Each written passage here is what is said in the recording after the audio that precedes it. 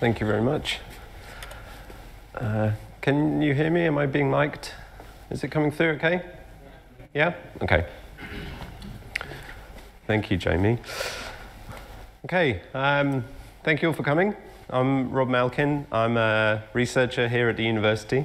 I work in the engineering department in mechanical engineering, and for the last 2 years I've been working closely with some Japanese partners on trying to use some sonar and some acoustic systems to help them in the problems that they face in Fukushima. But I thought this evening, I'd talk to you a little bit more about the background to the accident, what's going on there, and what the future might be like. So hopefully not too technical and lots of pictures.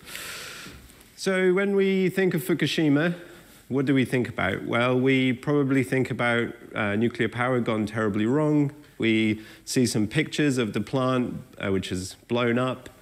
It's the first thing probably comes to mind. Second thing we think about is the societal impact, protests around the world about nuclear power, Germany turning off all their nuclear reactors, a lot of discussions around whether we should have nuclear energy or not. We also think about the fact that large parts of the Fukushima area in Japan are out of bounds. You can't live there, can't work, can't travel. So that's another thing that is in our mind.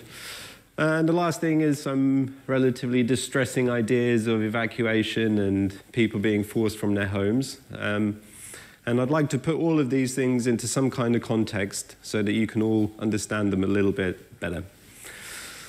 The first thing I thought when Fukushima happened, the accident, I thought, well, if it can happen in Japan, it can happen anywhere. I mean, Japan is the home of robotics, the best civil infrastructure in the world, consumer electronics, digital imaging, audio, visual systems, Nobel Prize winners in optical communication, the world's first 3D printer. So surely this is a nation of people. I don't want to do that. Of highly advanced engineers and scientists. So, what did go wrong and why did it go wrong? So, what I'd like you to come away with this evening when you go home is an incredibly short overview of how nuclear energy works. Specifically, the type of nuclear energy employed at Fukushima during the time of the accident. What do you do to stop a nuclear reaction, and how do you try and maintain safety when you have to stop a nuclear reaction? The earthquake which happened in 2011, the tsunami which then came, and how that resulted in the loss of control of the sites. What happened afterwards in the first few days, weeks, and months after this said accident? What's it like at the moment? If you were to go there today, what would you see? Then I'm going to talk specifically about when we go inside the most radioactive, the most damaged parts of the site inside the cores. This talk isn't really going to cover too much of the environmental things outside of the site because it's not really my expertise. And lastly, I hope you have an overview of how it fits into context of the way that we produce energy in general. So why do we bother using nuclear energy in the first place? Well, it's incredibly efficient. One tiny little amount of uranium oxide fuel, about the size of a pencil rubber, is equivalent to a ton of coal with no CO2. If you compare all of the mining and transportation, it's still an incredibly energy efficient way of getting energy. How does it work? Well, you start off with a uranium atom, you hit it with a neutron, it becomes unstable. So it's about 140 miles northwest of Tokyo, the biggest metropolitan city in the world, 42 million people. So very, very close, actually, to Tokyo itself. This is Fukushima Daini. It was commissioned in 1982 for the nuclear engineers in the room. 4 boiling water reactors, 4.4 megawatts in total. And for context, Hinkley C is going to be about 3.3, so a pretty big site. Fukushima Daini, it's about 10 kilometers to the north, commissioned in '71. the very first boiling water reactors ever made. And that's a little bit smaller in size. You can see from the aerial pictures, one is very different to the other.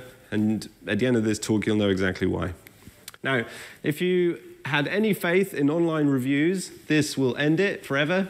Fukushima gets 2.6 out of 5 stars. I don't know what you have to do to get a 1. I mean, if that doesn't do it, what will? Right. Okay. This is Fukushima Daiichi. This is what we'll be talking about, and I will refer to it just as Fukushima from now on. This is it in happier days. So 4 boiling water reactors, a large seawall in front of it, and you can see here towards the north, this is where the water comes into the plant, and this is where the warmer water comes out. It's very close to the ocean, and you could say it's probably a bad design to put it so close to an ocean in an earthquake area, and it's easy to say that now, but at the time it met all of the regulations that the government imposed on them. So let's go into the nuclear core itself. It's a very old design, like I say. Should anybody in this room remember when Harold Wilson was Prime Minister? That's when this thing was designed. So to give you some idea of age, it's old. It's one of the first designs and quite complicated and not particularly safe. Inside the core, you'll find 9.5 million pellets. And those pellets sit inside rods. They're wrapped in a material called zirconium. And then they're bundled into a fuel bundle in the core. And that's really right in the middle there. And that core is about the size of a coach, something like that. Pretty small, a lot of energy. The reactor itself, a little bit bigger. And you can always tell it's a boiling water reactor because the control rods come in from the bottom. The fuel is sort of in the bottom third. And then you have steam dryers, which improve the quality of the steam before you take them to the turbines. And the control rods sit at the bottom, and we'll see a few more pictures of the control rods in a few slides. The other thing you have at a nuclear power plant is a spent fuel pool. So inside the reactor, you put in new fuel. It's in there for a couple of years. You get your money's worth out of it. Then the efficiency starts to drop. You remove it, and you put it into a spent fuel pool. And it sits there for a while because it's still very hot, so you have to keep cooling it for 5, 6 years, more sometimes. And then you will eventually remove it out of the building. And one of the issues with a spent fuel pool is that it's considered out of containment. It's in the reactor building, but it isn't shielded quite as much as the fuel within the reactor is. Last thing is you have this enormous crane which does all the operation. It refuels, it defuels, it moves heavy bits and bobs around. And for context, the size of it, this is me at a plant in Japan, very similar in design to Fukushima. And that's the top of the reactor there. So it's not particularly big, but you can power all of Bristol with it and some. So this crane is going to come back, so it's good to have an idea of its size. The last thing is this big donut. It's called a suppression chamber at the bottom. This big donut is half full of water, and it's there to cope with very short losses in cooling. So if the core gets very hot temporarily, the steam is released into this donut, and you can tell the design. If you ever see the donut, it's a very, very early design of reactor. And there I am in the basement of one of these buildings, again, for size. And this is a mock-up that's currently being built in Japan to help with the cleanup. Last thing is the control rod area. It's in a place called the pedestal. This is me at the back and Professor Drinkwater. Some of you may know him. He's at the front there. Incredibly cramped, small area. And this is directly below the control rods, which will regularly be moving out of the core. Now, some of the pictures in this presentation are a little bit low quality, and that isn't because I'm lazy. It's because the company that releases some of these, because you're not allowed to take a camera to a site, they take pictures for you.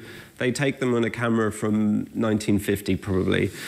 There's such low resolution, and it's mainly just to prevent the theft of industrial secrets. So if you see a low quality picture, it's not my fault. Right, so you have your reaction going. It's producing lots of lovely energy for you. You're generating electricity, and then something happens. You have an earthquake, or for some reason you need to stop the reaction very quickly. So what do? Well, the original way of doing it, this is Enrico Fermi in Chicago, and this is called the Chicago pile.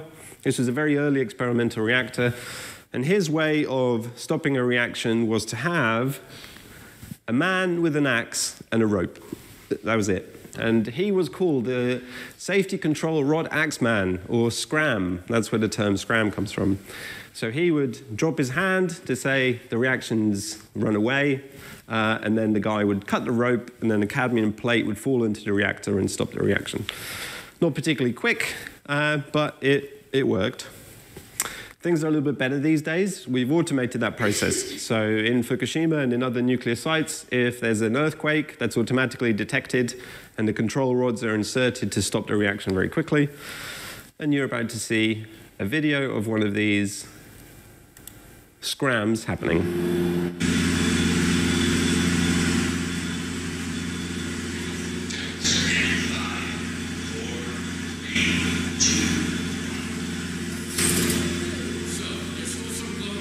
Really quickly, a second or two at best, the reaction is essentially over now. However, there's still an awful lot of heat being generated by the fuel inside the reactor. So this is a graph of the temperature inside the core, and this is time in seconds from 0 to about a minute and a half. And the moment you insert the control rods, you reduce the temperature very, very quickly. However, not all of it. So after shutdown, you've got about 7%. 10 seconds later, you've got 7% of that heat remaining. And even a day and a half later, only 0.5% of the reactor is still the heat that you used to produce when it was at full power. And that doesn't sound like a lot, but actually 15 megawatts is a lot of energy to try and absorb and deal with. And that's equivalent to about 8,000 kettles boiling. So a day and a half later, you have to somehow remove that quantity of heat. And usually the biggest problem with nuclear safety, if you do have some kind of an accident, is actually keeping the fuel cool, as we'll see in a second with what happened. I would absolutely love to tell you, and I really would, about all of the safety systems at Fukushima, and there's many, but I can't because we don't have time. If you want to know more, come and talk to me. I'd love to tell you. But they essentially have 5 jobs. First one is to keep the fuel cool. Keep it below 1200 degrees Celsius. You don't want it to start to bend or warp. It's job number 1, probably the most difficult. Number 2, keep the cladding oxidization low. So the cladding is the material that you wrap around the fuel pellets, and you have to keep that oxidation down because when it oxidizes, it produces hydrogen, and we'll find out in a minute why that's bad. So yeah, if you do have oxidization, keep the hydrogen production relatively low. Maintain core integrity basically means don't let it melt, because if it melts, you can't cool it in the way that you would like to be able to cool it. And also have systems to allow for long-term cooling, because you have to cool it possibly for years. If you have complete loss of the control of the core, you might have to pump cold water in. Water is still being pumped into Fukushima to keep the reactors cool. So it gives you some idea of how long this stuff takes. Generally, it's divided into 3 types of system: high-pressure system, and that's kind of to deal with just very short losses in cooling. You'll have depressurization systems and low-pressure systems, which means you can just use something like a normal water pump just to pump water into the core. You have one final last line of defense, which is called a core vent. Now, should the pressure inside the reactor core be too high, you can ask, and you have to ask the Prime Minister in Japan's case, can we release the gases inside the core? Some of them are likely to be radioactive, dangerous to people in the environment. If the Prime Minister gives his go-ahead, you vent the core, and this is what it looks like. You can either vent from that donut, which is a little bit better because it's a bit filtered by the water, or you can vent from the reactor itself. And then it will travel up those big stacks that you see in pictures, and it's released into the environment. So You don't really want to do that, but if you do want to do it, it's a good idea because it means that you're unlikely to build up a lot of hydrogen in the reactor building, which can lead to an explosion. So earthquake, 2:45 in the afternoon, 2011. You could well remember it. I'm going to show you a little video of the time of the earthquake, and this is filmed in Tokyo. So this is 140 miles from Fukushima, so it's probably 220, 230 miles from where the earthquake actually struck.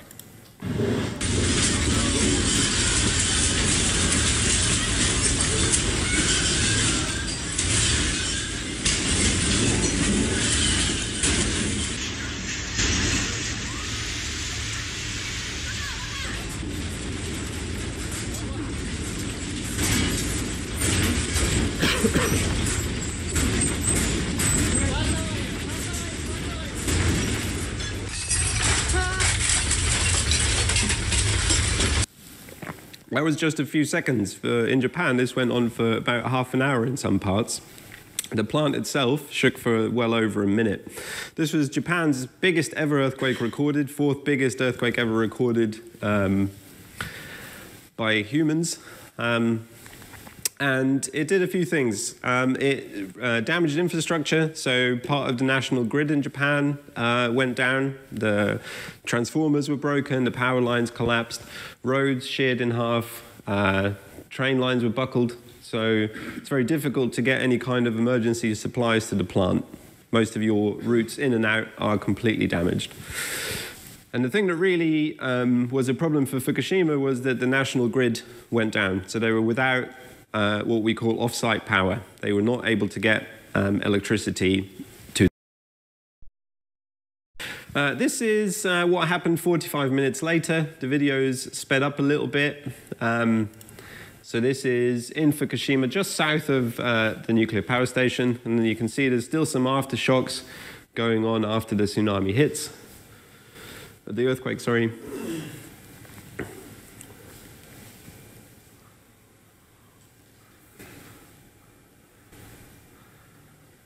And this whole process, the tsunami, doesn't last for very long. You know, it's in and out within a couple of minutes, but pretty significant damage was done as a result. And you can see it's going to start to subside now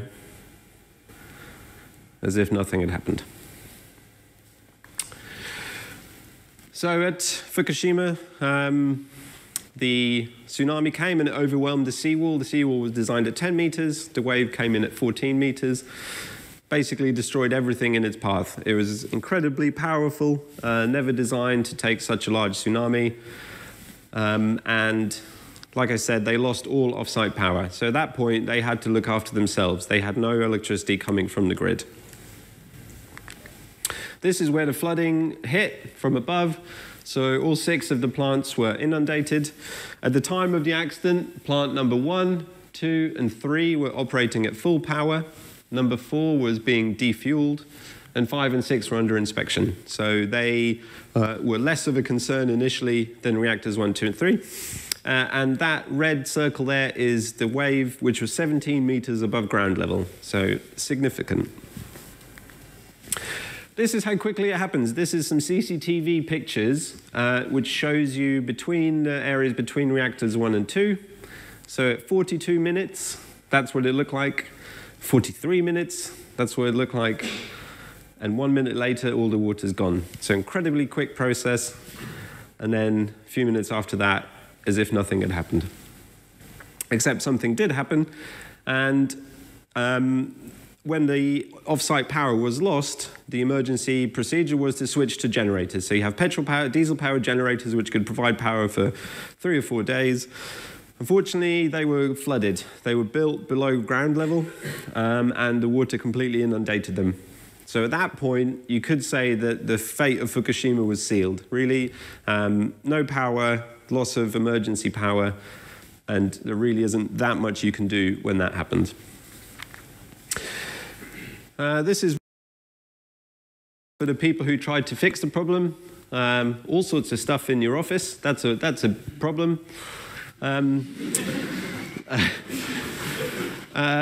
Loss of power. So what do? Well, you get loads of batteries and you try and restore power to the emergency systems, which tell you things like internal pressure of the reactor, the water level, the temperature.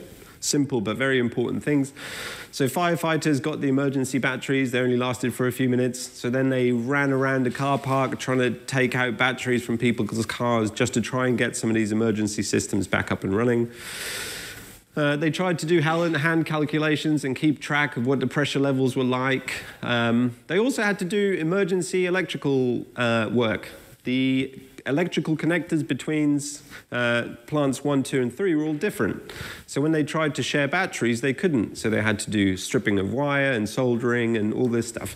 That is not the time you want to be doing that kind of thing. So things have definitely changed since then. And I don't quite have time to get into it, but they realized that the fact that it wasn't universal between all three was a contributing factor to the accidents. This is what it normally looks like, a control room. Sits about 20 people, very clean, very tidy. This is what it looked like after the accident. They lost all power, they lost all electricity systems, so it was completely dark. They resorted to head torches, and also there was a very big danger of radiation release, so they had to do all of this wearing very uncomfortable hot respirators. Added on top of that is they had no phone lines, apart from one phone line into the reactor, into the control room, so they had no idea what happened to their family or their friends.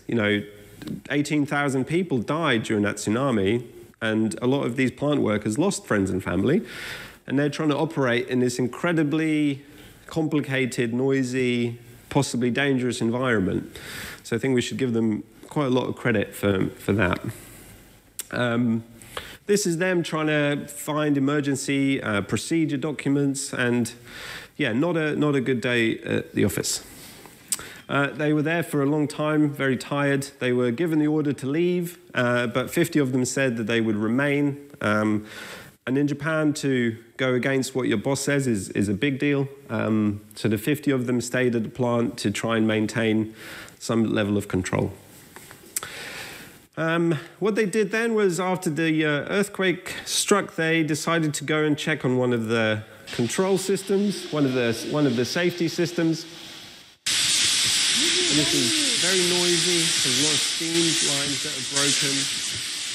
They can't hear whether this emergency systems are working or not.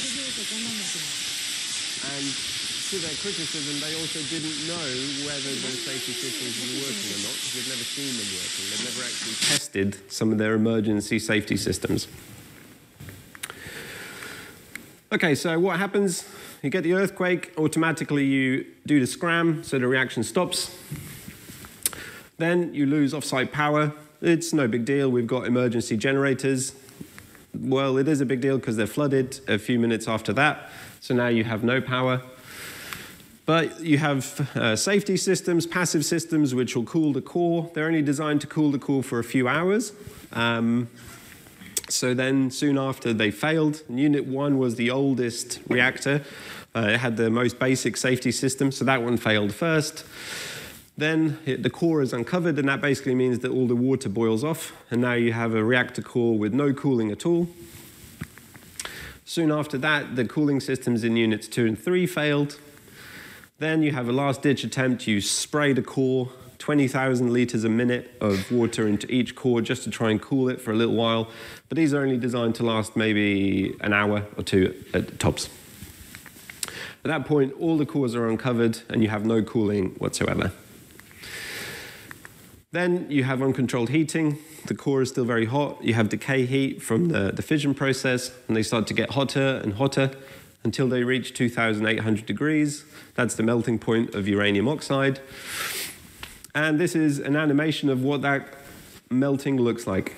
Not too dissimilar to a candle dripping as it burns. So the fuel is going to settle at the bottom of the reactor core. It's going to eat through the reactor shell, and it's going to spew out. It's either going to spew out or it's going to spray out. Now, if the pressure inside is quite low, it's going to spew out like a big blob, possibly. If it's high pressure, it's going to spray out under very high pressure, and it's going to go absolutely everywhere. And nobody quite knows which one of those two happened. The other thing that you have is this zirconium, this fuel that you wrap in this cladding. At high temperature, it starts to react exothermically with the water, and you produce hydrogen gas. Hydrogen gas is explosive, and here's a little copy of live news from the BBC. It's not an amazing video, and there isn't actually very good video at all of the explosions happening, and this is as good as I could find. So, an explosion was heard and smoke seen at the power plant this morning, and here it is. Wow. So this happened 3 times, spewing a lot of radioactive material over the immediate site. So at this point, if you've been paying attention, you'll be wondering why didn't they vent those hydrogen gases from the reactor core in the reactor building? And I'm going to read to you a little something. So this is Prime Minister Kan, Prime Minister of Japan at the time, talking to TEPCO. And TEPCO is the Tokyo Electric Power Company, and they were in charge of the site. And Prime Minister Kan says, TEPCO said it wanted to do venting. So I told TEPCO to do it, but it didn't. I asked why, but there wasn't a reply. I thought things would go wrong if they kept going on like this. Site Chief Yoshida, the guy in charge of the site, this chap here on the right, he said, we will do the venting, we will do it even if we have to form a suicide corps. There was discussion that they would choose some individuals, hopefully they would volunteer, to go into the most radioactive part of the building, possibly receiving a lethal dose of radiation, to manually release the vent. Pretty sobering idea to be to even consider doing that. But it didn't happen. They didn't vent. And the reason is that the venting system works generally quite easily when you have power. Without power, you have to do it manually. Manually is difficult because you need compressed air generators, and also you need instructions on how to do it. They didn't know how to do it because they'd never seen the manual plans. They had to go to the administration building. They had to look through 10,000 pages of documents to find the electrical diagram to tell them how to vent. So they never even considered the idea, if we lose all power, how do we do these emergency procedures? This happened, these are some pictures of the morning after. So that those explosions, incredibly energetic hydrogen gas is the most energetic, has the highest calorific content of all gases and liquids, petrol, diesel, what have you. Very, very explosive. Then it blew the top of the building off, and 3 of them. This is reactor number 4. I've been to buildings like this, a few of them. They are incredibly well built. You know, the walls are a good 3-4 meters thick. You know, when I first saw these pictures and then I went to the site, I was really blown away just about how powerful these explosions are.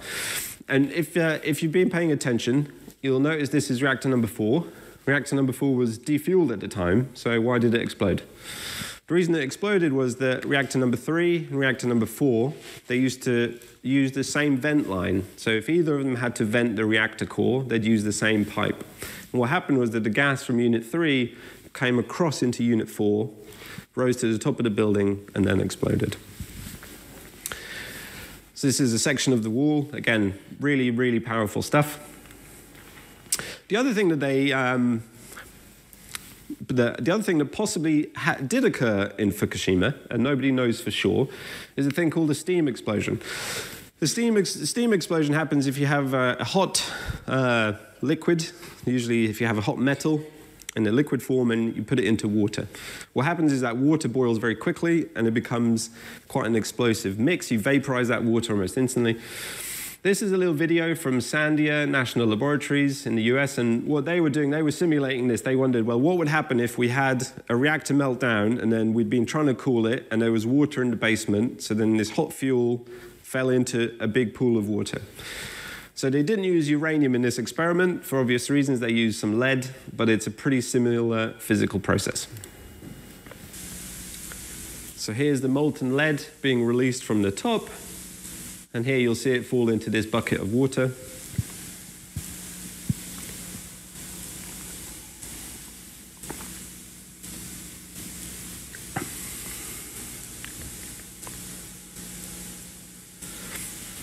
this may well have happened in Fukushima. We don't really know.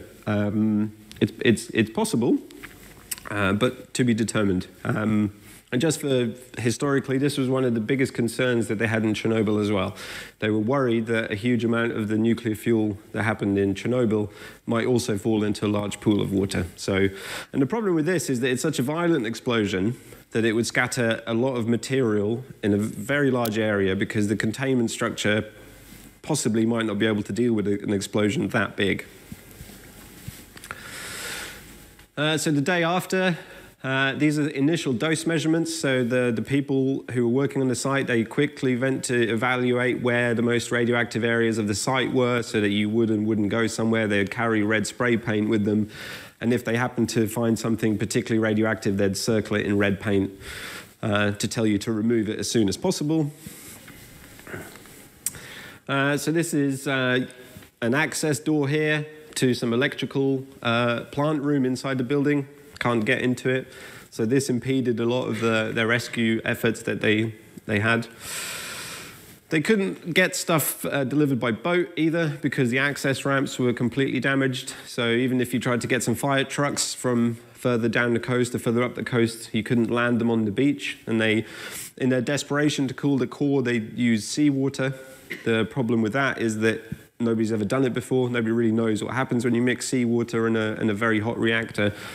And also the fire trucks weren't powerful enough to suck up such a huge amount of water. But maybe the explosions actually weren't all bad. This is the spent fuel pool of unit number 4. And in here you've got about 5 or 6 years worth of spent fuel just sitting in the pool, being kept cool. And if you don't actively cool that water, the water is going to start to boil and it's going to evaporate. And if it evaporates, you're going to expose all the fuel in the spent fuel pool. It's going to melt. It's going to catch on fire. And then you've got a huge disaster because it's directly into the atmosphere. There's no containing that spent fuel. But there's a great big hole in the side of the building, so you can pump water from a fire truck or from one of these concrete pouring machines. So they're desperately pumping water into the spent fuel pool to make sure it was topped up. Had the building not have blown up, it's quite possible that that wouldn't have been possible, and there may well have been a fire in the spent fuel pools as well. Immediately after, there was some radiation mapping done by the American military. They flew Black Hawk helicopters up and down the prefecture, taking dose measurements, trying to evaluate where is this radiation going and should we be concerned about a particular area more than others. On the day of the accident, 90% of the fuel which was ejected fell into the ocean, and then the wind changed, and about 10% was taken inland. And Professor Tom Scott at the university here, he's done a lot of work on this mapping. So what they decided to evacuate. Their evacuation procedures were very poor. The people at TEPCO didn't even know what the emergency procedures were. They had to go and check all of their internal documents to find them.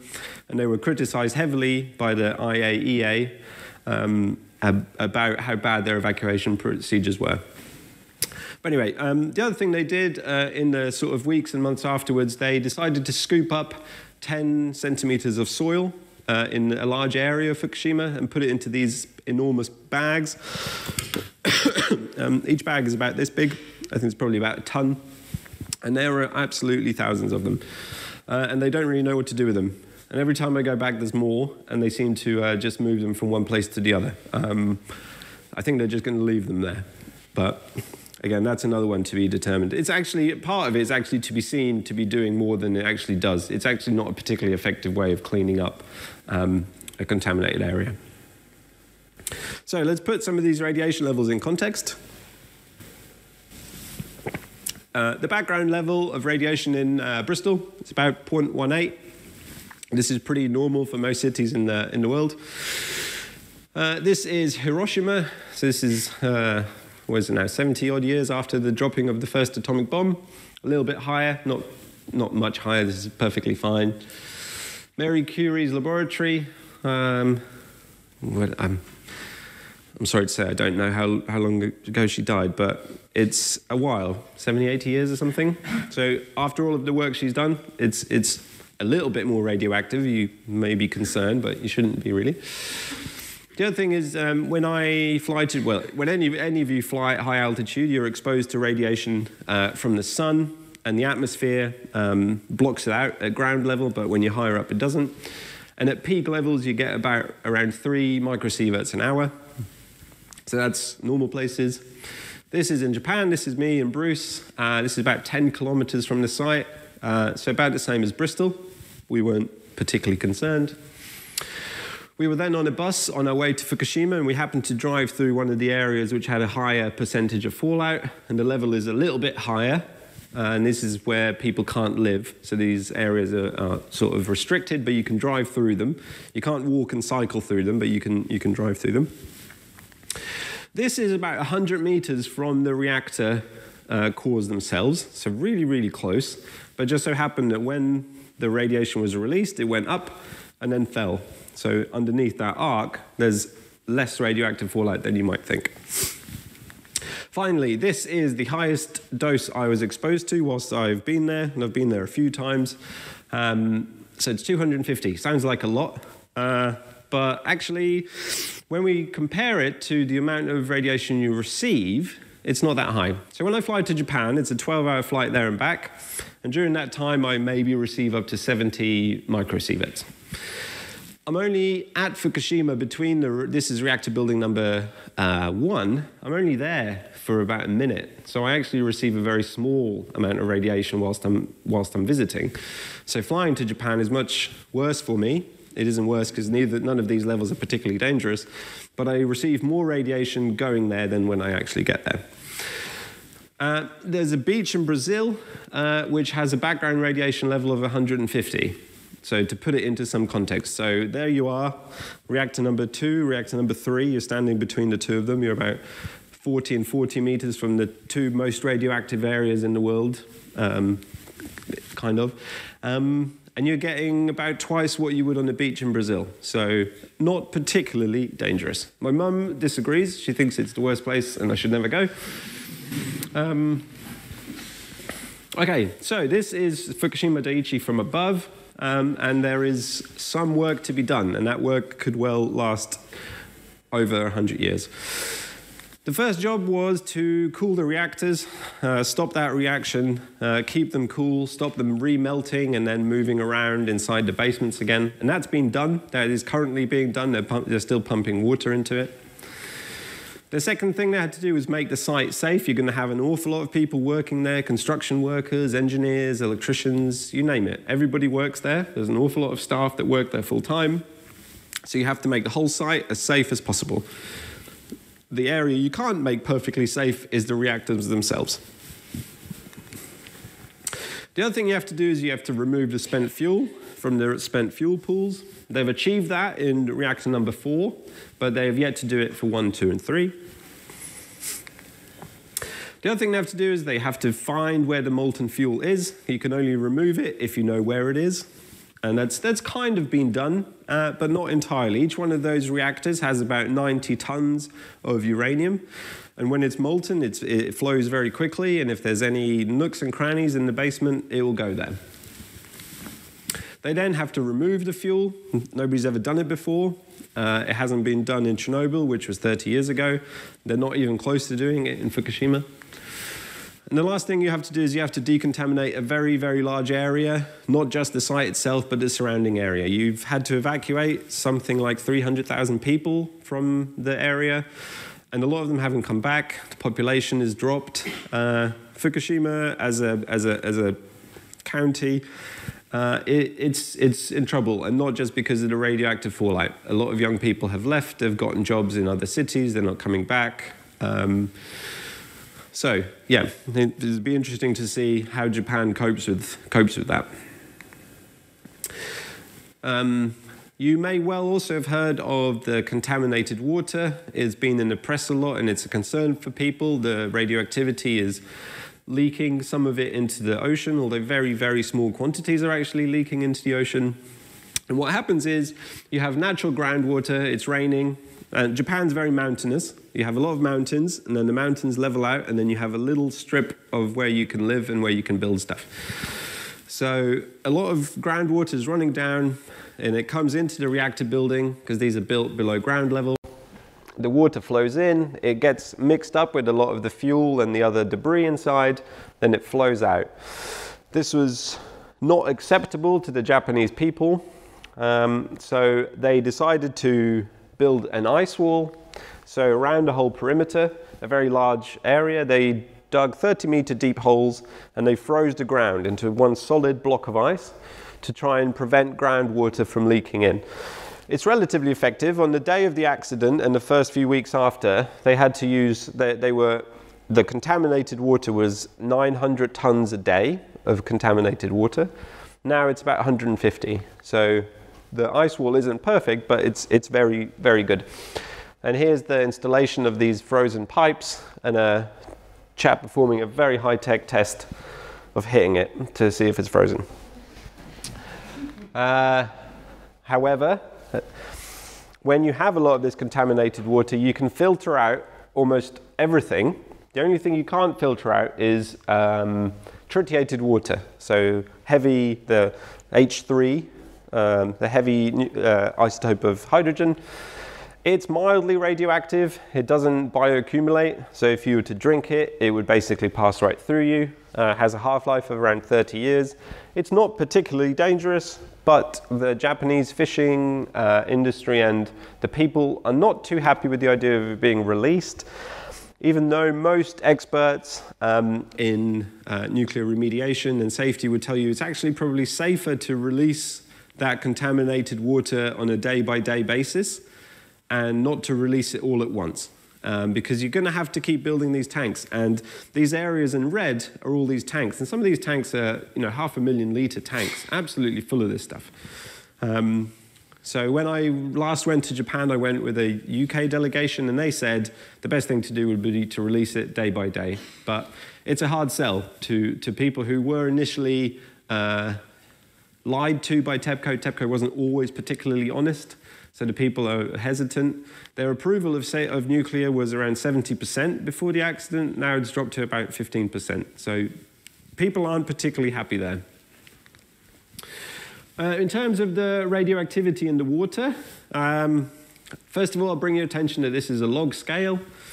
And along the bottom, we've got time since the accident. And here we're looking at cesium, cesium-134 and cesium-137. These are particularly concerned for human interaction, and these dashed lines tell you what is the Japanese government safety level. So you could quite easily eat fish anywhere in Japan which is below that level. So very quickly, after about 6 months, the radioactivity in the water, and this is only about 20 meters from the plant, the radioactivity is actually very low. So I'm often asked whether we should be concerned with radioactivity leaking into the ocean, and not in the slightest. The ocean is incredibly big, and you dissolve a lot of that. You don't dissolve it, sorry. What's the word I'm looking for? You dilute it. Yeah, you dilute it so much that it really isn't much of a concern. And all of the fish in Fukushima is safe to eat. The only one that they're still limiting the sale on is bottom-feeding fish, because some of those fish happen to consume some of the particles that fell into the ocean. But otherwise, quite a safe place to go for a swim. The other thing that they've had to do, and they've had to do a lot of, is they've had to clean up the site. You're going to have to do a lot of work there. There's going to be a lot of machinery moving around, so you have to make it as safe as possible. So these are some before and after pictures where they've removed most of the rubble, including a bus from the basement of one of the buildings. So when you go there now, it actually doesn't look like a disaster site. It looks like a big construction site, really. So that's, yeah. So here is reactor number 2 here. And here you can get very, very close to it. This is a UK delegation who went to visit recently.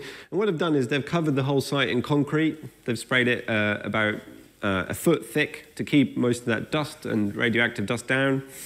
They've completely fixed the seawall, and they've designed all of this in mind should another earthquake or a tsunami hit. So the whole process has to still be able to occur should this unthinkably large earthquake happen again.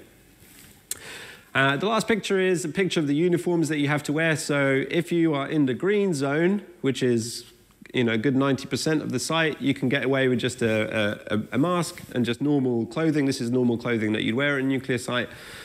Only if you go very close to the reactor sites, which are here, do you have to wear overalls. And if you visit, like I did a few times, you just go on as you are. You don't have to wear anything. No gloves, no shoe covers, nothing. But they're getting there, and they are working very, very hard to get there. And I've just got a little video to show you what they've done. They've removed all of the fuel from the spent fuel pool of unit number 4. A milestone is being reached in the recovery of Fukushima Daiichi. For the first time since the accident, spent fuel will be removed from the damaged building and stored in a safer, more secure way in these specially designed containers. Moving the spent fuel out of the damaged reactor building and into safe, permanent storage lays the groundwork for moving forward with remediation of the damaged building. So that's good news. That's great work. But it was the easiest one to do. It was challenging, but there wasn't any radioactivity within reactor number 4. So not an easy job, but not the most difficult one. So they have picked the easiest ones first. And the good thing about fixing a nuclear disaster is that the longer you wait, the better, because a lot of the radioactive material dies away. But you don't want to wait too long, because a lot of this infrastructure is starting to age. These buildings are 50, 60 years old. So if you wait too long, they could crumble or they could collapse, and they've been damaged by the earthquake. So you have to balance those two things. But they're getting there for unit number 3. So this is 2011, just after the accident, no roof. 2016, they've cleaned the roof up completely, and they're starting to build a base on which they will build a new fuel handling machine and big crane to remove that fuel from the spent fuel pool. And they're going to have to hermetically seal the whole building. And the danger is that when they're removing some of this fuel, some of it's going to be damaged. And if that gets into the atmosphere, the operators are going to be exposed to it. So the whole building is going to be sealed from the environment should there be some kind of an accident. This is last month, so you can go and have a walk around the top of it, and 30 meters below you is the remainder of the molten fuel from the core. During the earthquake was so powerful, that big refueling crane I showed you, it fell into the spent fuel pool. That's bad news, because it will have damaged a lot of the spent fuel. It would have bent it and warped it. So when you try and remove it, you could scratch it open. You could bend it, so nobody really knows what the state of the spent fuel pool is. So whilst it's relatively easy to do compared to fixing the cores themselves, not an easy job by any means. And this is an absolutely enormous crane lifting a huge crane out of the building. So this spent fuel pool is now ready for cleanup. The problem is they have a lot of rubble, a lot of concrete which has fallen into the pool. So for context, that little handle that you see is probably about that big. So really sizable bits of rubble.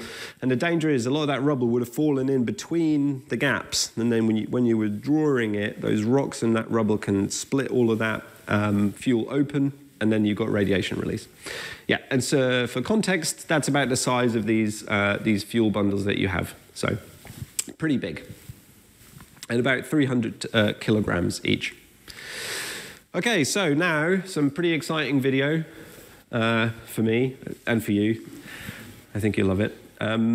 We are going to go inside reactor unit number 3, and we're going to go through this beautifully designed valve.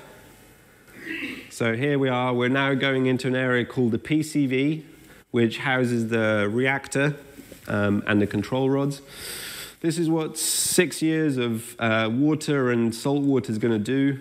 You're going to corrode. Normally, when you go to a nuclear power station and you walk inside this area very close to the reactor, it's like an operating theatre. It's incredibly clean. It's very, very tidy. But in here, not so much. And those white sparkles you can see, that's radiation on the camera itself.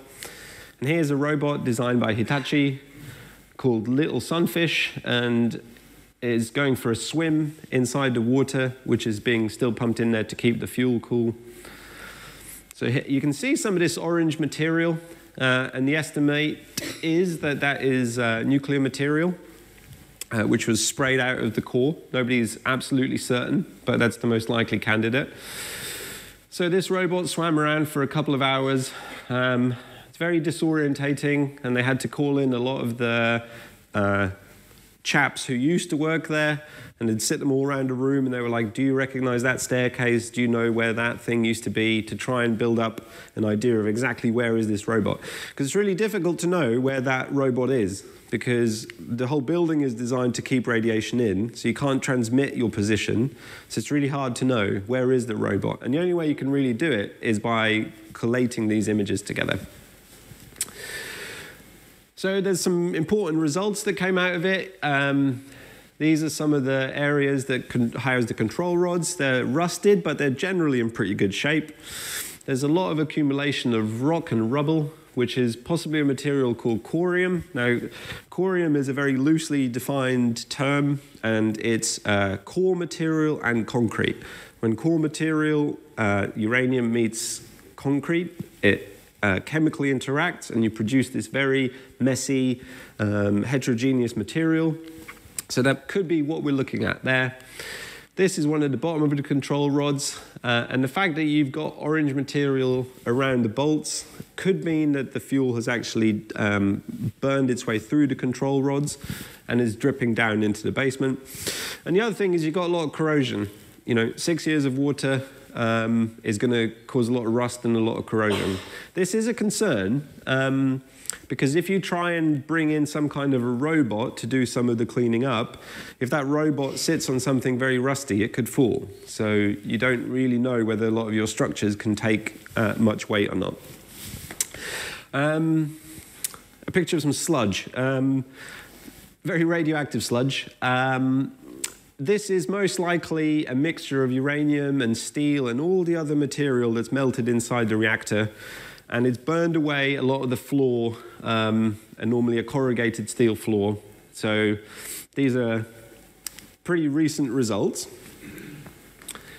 And normally, like you saw this picture before, this area is very, very nice and very clean, a nice floor to stand on. And this is what it looks like today. These are the tops of the control rods. This should be a floor, but the floor looks like it's melted away. So that gives us some indication that the temperature inside there got very, very hot. So it's more than likely that the fuel has fallen down into the basement. Okay, I'm going to show you a video now. It's a little disorientating because what happened is they took many, many, many pictures. It's the world's most expensive selfie stick. It's essentially a robotic arm with a camera on the end, and that camera photographs in all sorts of different directions. And they've combined it into one image. So we're going to now have a look at an inspection which happened last week. Some very recent results. So here we are. We're looking upwards. So we're now looking into the control rods. You can see most of them are in good shape. These wires have burned away from the temperature. There's a big hole over here, which could be where a large amount of material fell through the reactor core.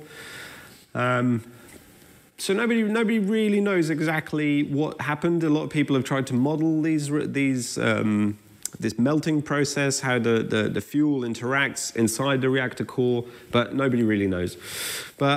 So here's that picture of that sludge again, and there should be floor here, and there should be floor here and here. So a lot of the floor has fallen away. So initially people thought, well, we'll just drive a robot in, and then the robot can take some pictures, but you can't drive a robot on that stuff. But maybe you will one day. You know, the Japanese government has said we'll fix it within 40 years. If you talk to anybody offline, you know, afterwards, they're like, it's going to be a lot more than 40 years. So possibly 100 years worth of work. A job for life in Fukushima. Okay, the next bit, I was particularly impressed with these results. These are actually quite amazing. This is in the basement. So this is the very lowest level of the buildings. This is in reactor number 2. So you have the reactor here, you have the control rods, you have the floor, which you just saw. Now this is the basement. And the idea is that there's 90 tons worth of fuel somewhere here. So again, a slightly disorientating video, but not too bad. So this is looking directly down onto the floor, and you can see a lot of pebbles and rubble. Normally that wouldn't be in there, so that gives us an idea that possibly a lot of this fuel was sprayed out under very high pressure, and in so doing reacted possibly with the concrete. This machine here, this is a machine which replaces control rods. That looks in relatively good condition. There's a bit of floor which has fallen away. The rest of it looks generally quite good shape. I'm not entirely sure what this area is, but it's possibly a thing called a drain sump, which is basically a hole in the ground to soak up some water if you've got a leak inside. So yeah, very impressive results when I saw them, and very recent as well. So this is in reactor number 2. Numbers one is going to be the worst because it had no cooling for well over a day, so that's probably going to be the one which is in the worst physical condition. And unit 3 is underwater, and you saw that video of that earlier. So nobody quite knows what that looks like because the water's very dirty, so you can't have a look inside. But we do have some idea of what we might find when we actually go inside the reactors themselves. There was comparatively a minor accident in 3 Mile Island, and there it's a different type of reactor, but essentially the same thing, and the reactor lost cooling and it started to melt. So when they finally opened it up in 1984, they saw that some of these fuel assemblies had become warped and bent under the high temperature. That was the first thing that we will find in Fukushima probably. The second thing is some of the fuel rods would have scattered around inside. Thirdly, this rubble bed of this mixture of steel and uranium and any other material inside the reactor, it's all molten into this big mess. I haven't told you a single thing about what it is that I actually do for my job. This is the reason why we're involved. You can use acoustic imaging to try and build up an idea of what the core looks like inside or in the water, and that's kind of how I got into this whole work. And lastly, there's big lumps, pebbles of mixture of material, and we expect to see a lot of that. And we found about 50 tons of it in 3 Mile Island, and that was a bit smaller than the one in Fukushima, so we expect similar stuff to have happened. What are they going to do? Well, at some point they're going to have to remove all this material. Easier said than done. Nobody's ever done it before. So they spent a long time trying to come up with some process to do that. The Japanese government put them under considerable pressure, possibly more pressure than they should have been under, because you don't want to make decisions like this too quickly. And they came up with 3 possible solutions. One is let's flood the whole building, and then we're going to have a crane that's just going to pick out piece by piece, and we'll laser cut and we'll chop and we'll just remove it all piece by piece, possibly over 40, 50 years. The problem with that is that the earthquake fractured the concrete, so there's an awful lot of leaks inside the building itself. So you'd have to keep pumping water in, and then the water is going to leak out, so then you've got more contaminated water to deal with. So this was not chosen. The second one was, well, why don't we try and do it dry from the top? The problem with that is that you have to build a very heavy crane which is going to sit on top of the building. The problem with that is that the building could well be very damaged, so you can't use that approach either, so that was rejected. The final one they're going to use is they're going to cut a hole in the side of the building, and then they're going to use essentially a digger and some kind of mechanical system to remove a lot of this fuel. This, at the moment, is just a diagram. This is as far as they've come, really, with proposing how they're going to remove a lot of this fuel. So the timeline is very long, and a lot of these technologies have yet to be developed. But the one thing that they have done is that they've developed a lot of interesting robots to do that. This one, which I'm particularly well acquainted with, is a shape-changing robot. Some of these reactors have very small access, so this robot changes shape. You put it in a narrow tube, and then once it's inside, it changes shape and it can move around. They've got normal diggers and a swimming robot. It looks like a snake. That's pretty cool. I'm not entirely sure where they're going to deploy that. The other thing they've got is they've got very expensive clean hoovers, which pick up a lot of the dust and material inside the building, so when they eventually go inside, they can clean a lot of that up. So at this point, I think it's important to put this accident in context. The other nuclear accident, which we're all possibly familiar with, either professionally or we're aware of the name anyway, is the Chernobyl accident, which happened in 1986. Chernobyl, this is the map to scale, same size. And Chernobyl was landlocked essentially, and it spewed a lot of radioactive material over a very large area. Possibly around 10 times more radiation was released from Chernobyl than it was from Fukushima. So Fukushima comparatively is a lot smaller. And it's difficult to estimate how many people would have lost their lives from Chernobyl. The best estimates are around 4,000 people will have a life cut short by the Chernobyl accident. With Fukushima, it's a different story. It's quite possibly going to be a lot less than that.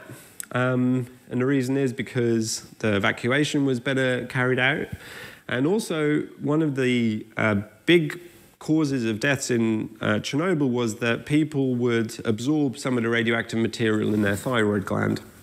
And a lot of that is because they were malnourished, so their body would suck that up as soon as possible. That's why you're given iodine pills to stop that happening. In Fukushima, people are very well nourished, so their body has no particular reason to absorb a lot of this material. And Professor Philip Thomas at the university has done a lot of work on what's going to happen as a result of what happened in Fukushima from a health point of view. And the best estimate is that quite likely nobody's actually going to die from Fukushima. It's a contentious issue for a lot of people. Certainly nobody died from acute radiation poisoning or anything like that. The maximum radiation received by any of the workers was no higher than 100 millisieverts for the technical people in the room. So from that point of view, obviously a serious accident, and there has been around 2,000 people who died as a result of the evacuation. So a lot of older people in Japan, they were moved, and that's a lot of stress. It introduces bad habits, not sleeping properly, eating too much, drinking too much. Suicide is also a problem. So it's a serious issue, but we should keep it in mind. The other thing we should keep in mind is how dangerous other types of energy generation are. This is the deaths per kilowatt hour. So coal, one of the biggest killers for people who work in the coal industry, people who transport it, mine it. The radiation, the material which is released during the combustion of coal, that's bad, it's pollution, it's bad for your lungs, that will kill you as well. Oil's pretty bad. Hydroelectric dams, they have had habits of bursting. That kills a lot of people.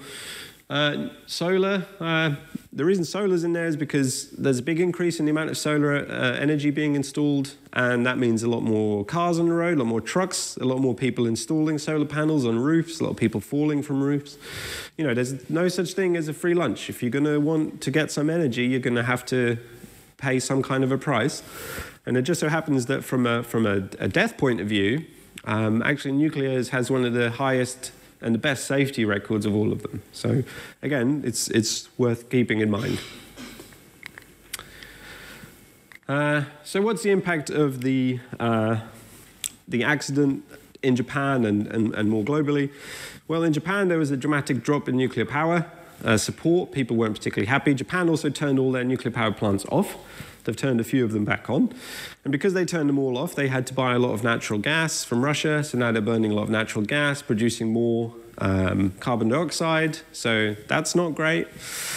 A lot of people were evacuated. Like I said, I think it's either 150,000 or 300,000 people were evacuated. I think 150,000 were ordered to evacuate, but a lot more people chose to evacuate because they were quite scared, understandably.